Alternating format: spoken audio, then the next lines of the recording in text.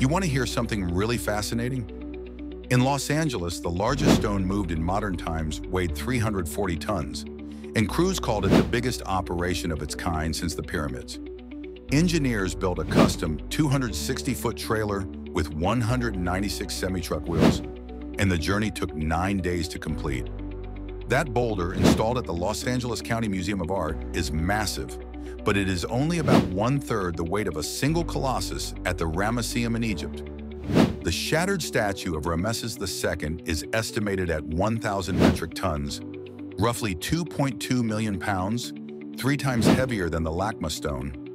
Standard explanations say ancient builders rolled blocks on wooden logs, which is a reasonable idea, yet the scale pushes hard questions about planning, manpower, and technique.